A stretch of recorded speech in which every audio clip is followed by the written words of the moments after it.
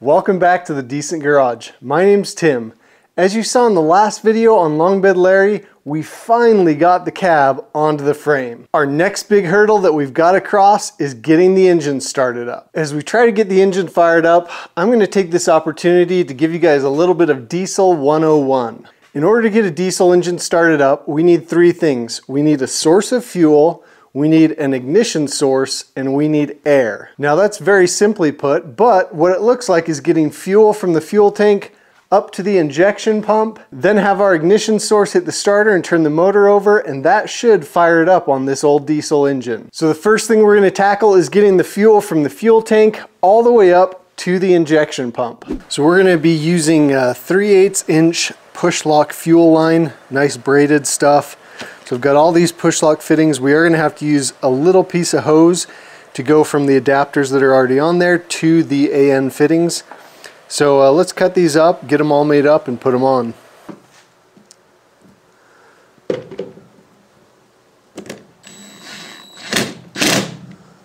Alright, so we've got our fittings hooked onto our fuel sending unit. That was fairly easy. So now what we need to do is run our fuel line up to our feed and our return up by the injection pump.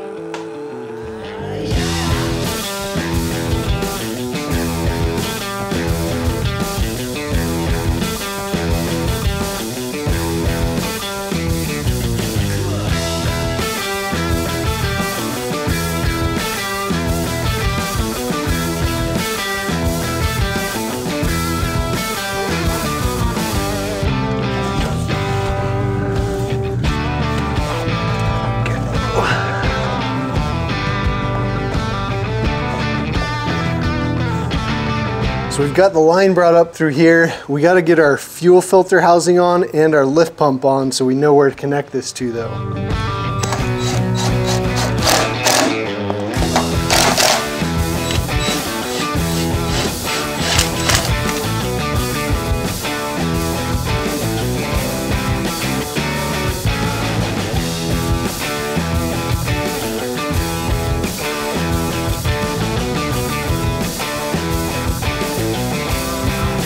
Alright, so we have our fuel system installed.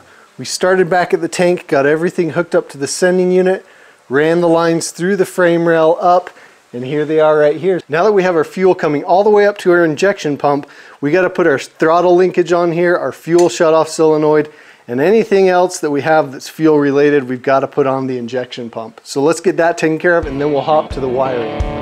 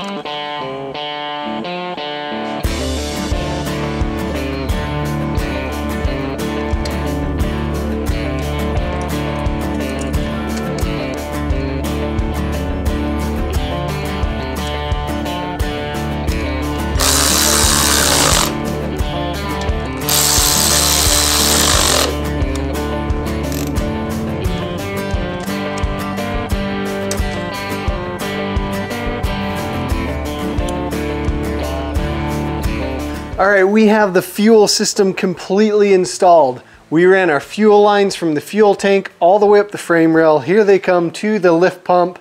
Goes the lift pump to the fuel filter housing, from the fuel filter housing to our dual feed, to the injection pump.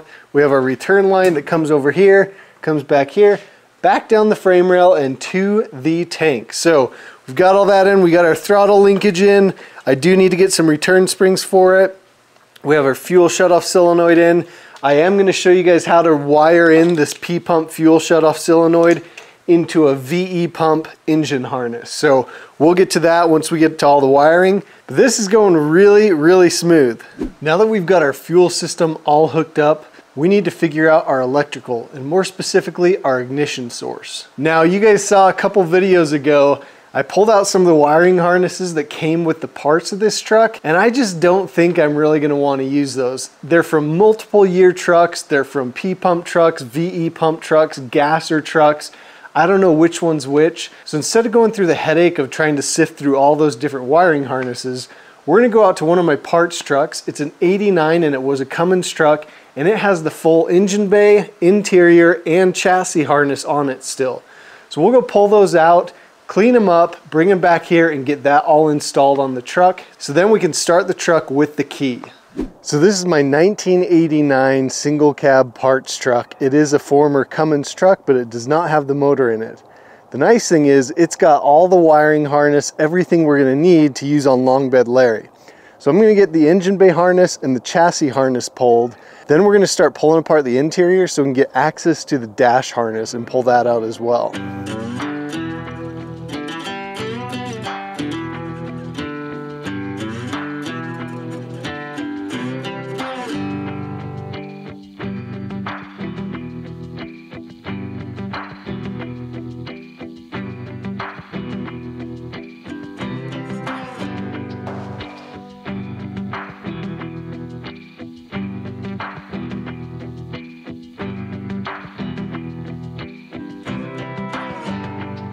So now that we have the interior really taken apart, except for the dash, I want to show you guys how to take a dash out without having to take the windshield out. It can be done. So this bottom part of the windshield gasket covers 7 screws that hold the dash up into the front firewall. So in order to do this without taking the windshield out, you have to get a box cutter and notch that gasket slightly. You just notch a little V in it, and then you can access the screw, unscrew it. So after that, your gasket's notched, yes, but it doesn't affect the performance of the gasket at all. And it's the best way to do this without taking out the windshield, because these windshields are a pain in the butt to take out and especially put back in. So you have to go along and do that for all 7 screws. Now, I've ran into an issue. Every time I've done this before, there've been Phillips head screws under there. This time they're not, they're hex head, and I don't have what I need to get these out. So I'm gonna end up just pulling the windshield so we can pull the dash and get the wiring harness out.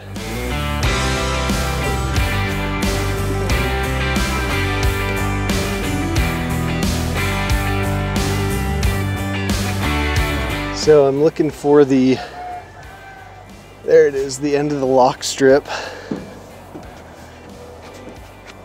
So we can pull the lock strip out of the gasket and then pull the, well, we'll probably have to cut the gasket out.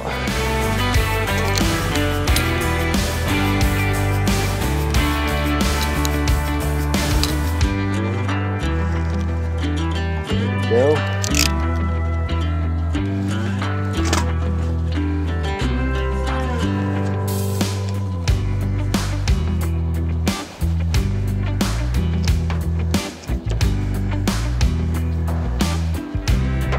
Okay, so I'm not worried about saving this gasket, but this windshield's in really good shape. I may actually use this on Long Bed Larry, so we are going to try and preserve the windshield.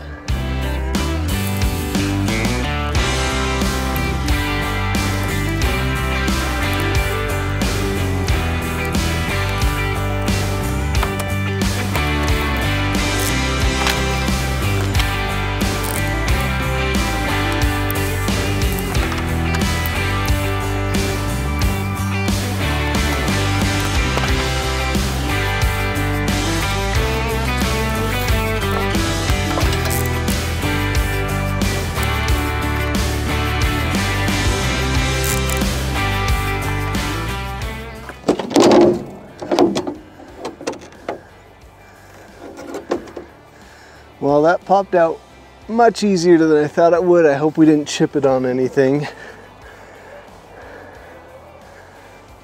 Oh, yep, we cracked it. Dang it. So typically when I've done that, there's been some sort of glue on it and you have to push it with quite a bit of pressure.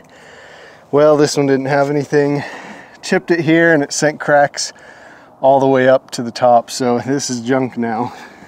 But now we can pull the rest of the gasket and access the screws for the dash.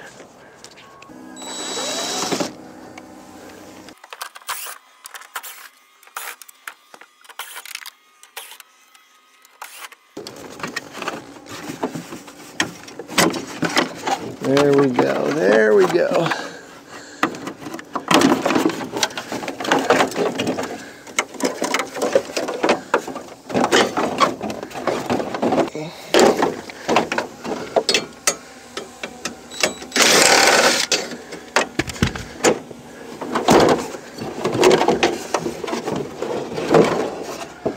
Whew. One dash expertly removed. Good, all the vents look perfect and I need those. Okay. All right, so the dash is out. We've got access to the wiring harness. Let's get the wiring harness pulled out, get the vents pulled out. Anything else we need, I'm gonna pull everything else out I can because we don't have a windshield, so this isn't protected from the weather anymore. So let's get this thing gutted and head back to the garage.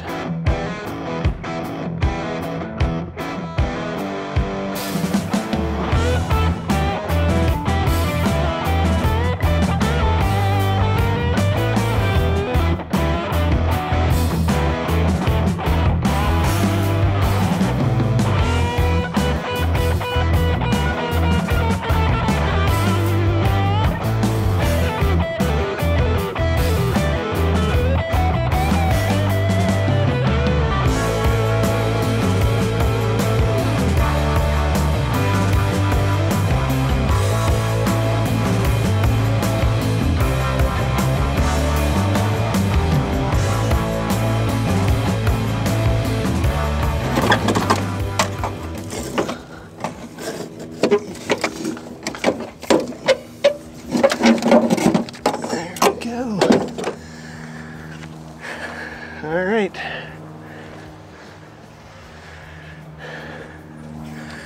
Steering column's out, wiring harness is out. Let's get the last few things and head home.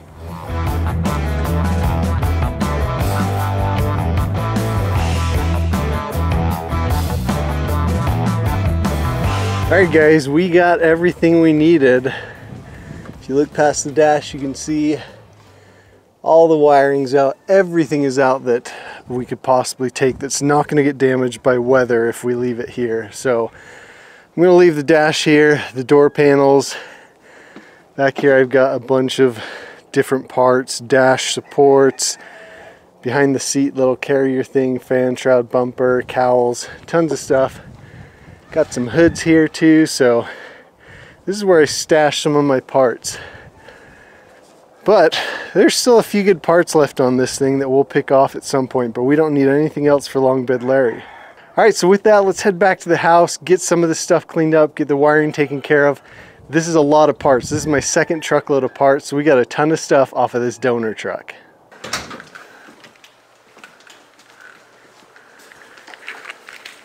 So I'm going to spare you guys some of the boring footage of cleaning up and reluming this harness, but here's a piece of the harness that I've done. This part's all reloomed. I'll put some split loom on here as well, and I just use the fabric loom tape. But I want to show you guys a couple things that I do that make this, I don't know, that make it clean, I guess you could say. So all you do is pull the old tape off just like this. And this is old fabric tape, and that's why I use fabric tape, because it holds up generally pretty good. I mean, this is over 30 years old, 35 years old. Okay, now that's a pretty short run, but if you have a longer run, I'll pull a whole section of old tape off, and then what I'll do is I'll come through, get my tape,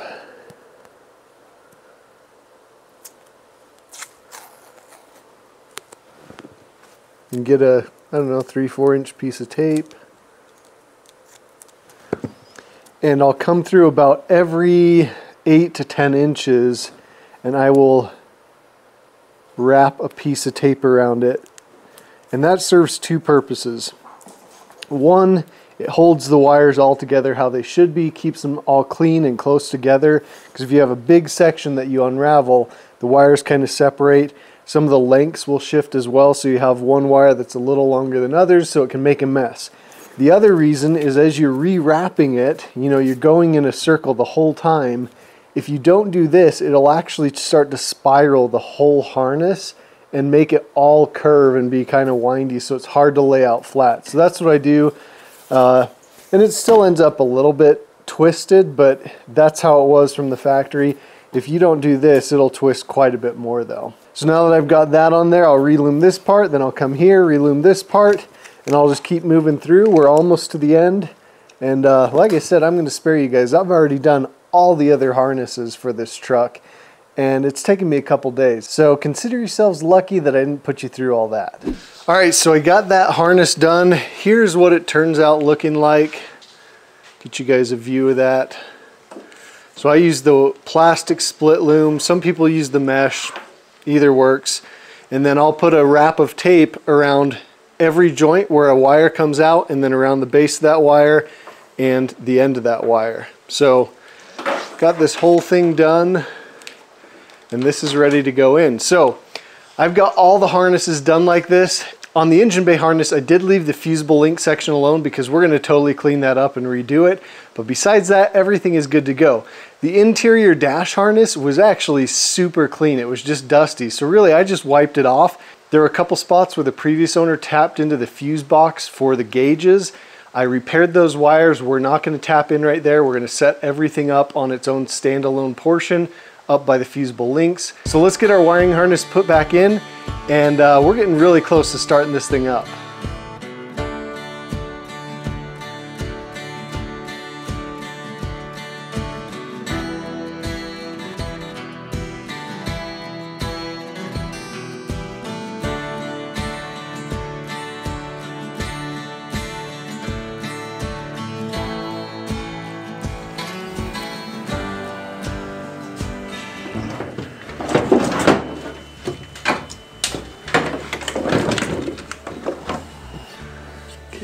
Goes the gauges next to the dash. This I do not know.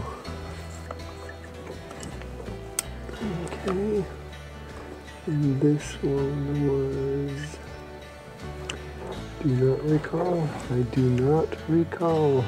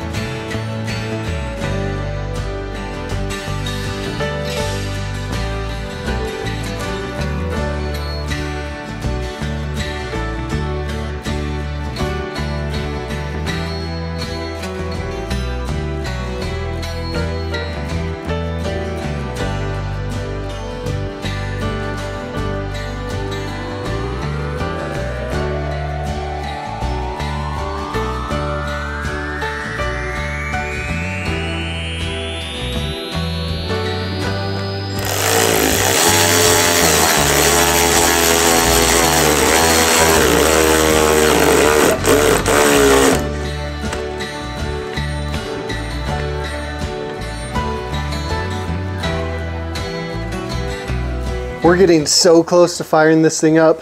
I've got the starter here. This is the original starter. I've kind of cleaned it up, painted it. Let's get this thing mounted up, and then we'll have a few more things and we can turn the key and pray that this thing fires up. So that starter was contacting the frame just a little bit, so I got my grinder out. We had to clearance the frame just a little bit, about 1/4 inch. Not a big deal. This is the first time building a crew cab that I've had to do that, but I've heard of other people having to do that.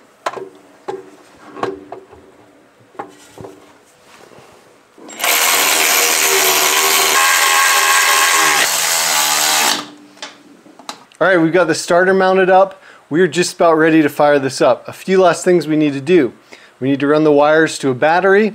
We've got enough wiring hooked up on the dash that the ignition is all hooked up and should be good to go. We also need to finish filling the engine with oil. And another thing we can't forget, I have this zinc additive. This is essential to put in any engine that you rebuild to help it break in, and so it doesn't scar and have too much friction during the break-in process. So let's get that stuff done, and then let's try and fire this up.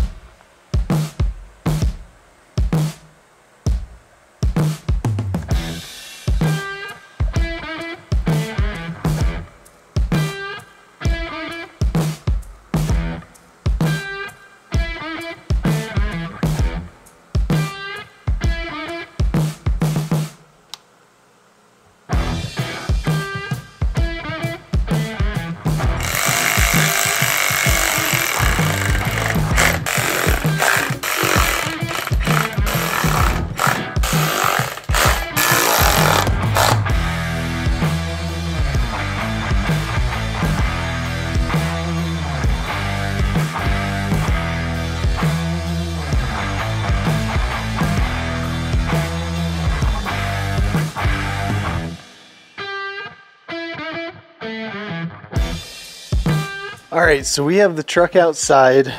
We got to see if this thing will start. Let's first make sure the ignition works, because then we can turn it over, make sure it turns over without a worry of it starting up yet. After we're sure the ignition is hooked up correctly and we're getting it to turn over properly, then we can hook up the fuel and it should fire right up. Where's our positive cable? Right here. Okay, and our negative. Well, I'm hearing the Greta heaters. Let's get the ignition turned off. All right, battery's hooked up. Let's see if we can get it to turn the starter over. That's how we'll know if it's working.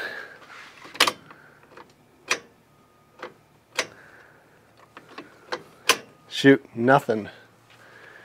So after doing a little bit of research, trying to trace some of this stuff, and talking with a couple of my followers, Dylan Shepard, Ricky Nelson, huge, they came in clutch, I figured out I need the transmission pigtail hooked up to this harness because it is an automatic harness and I need to ground out the neutral safety switch lead from the transmission harness. So I've got that hooked up. That harness comes out of the, right over here by where the heater hoses come out of the firewall. Got it coming down here. The plug is a 3-prong plug and the neutral safety switch is the middle prong. The other two are reverse light switches. So let's get this grounded to the battery and this should fix our issue.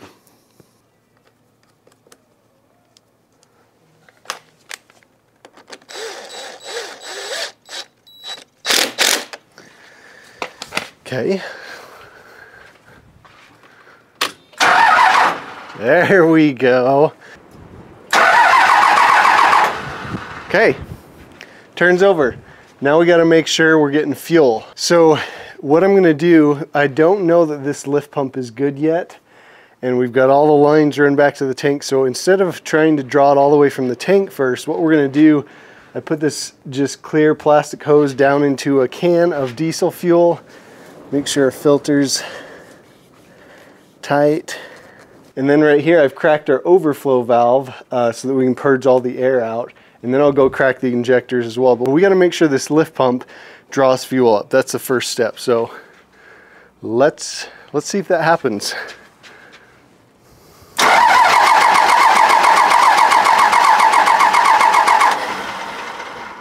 So after trying that multiple times, a lot off camera as well, I don't think this lift pump is drawing fuel. So I happen to have a new one right here, so we're going to replace it. This is from Gino's Garage. Again, I love getting parts from Gino's Garage. Go check them out. Brand new lift pump, 2nd gen. So let's swap this out and then we'll hope that the fuel draws up and we'll hope that's our issue. New lift pump is in. Actually, I need to tighten one more fitting. There we go. Okay, now it's in.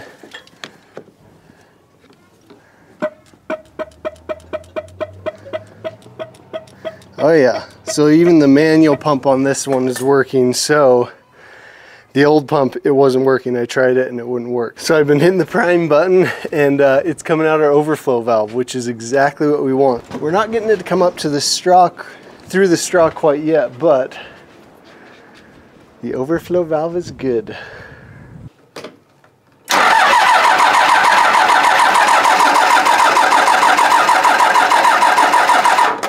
Ooh.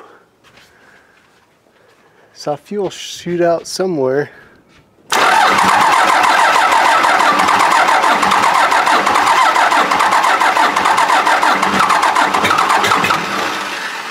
Oh baby, here we go guys.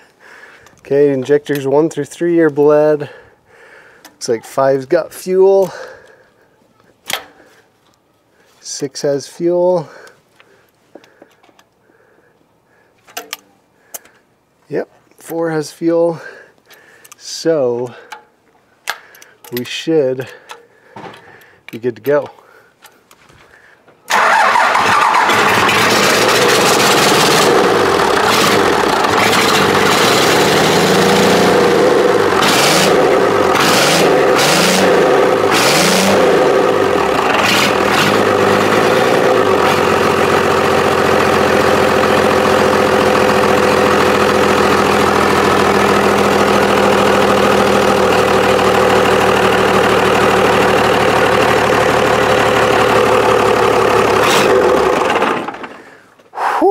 Woohoo! We did it, guys. That is awesome. It sounds like the old Kubota I had here on the channel for a while without the turbo on it. Fired up, sounded good. Obviously, I don't have the fuel shutoff solenoid hooked up, and we got to adjust the idle and all that, but we know that it fires up without an issue now. What a huge milestone to cross. Next video, I want to drive Long Bed Larry. We're gonna get the turbo, the exhaust, the intake, the fan, the radiator, the intercooler, everything done on the engine, and we're gonna try and get the drive lines in so we can try and give this thing a little drive. So I hope you guys enjoyed that. We'll see you guys in the next one.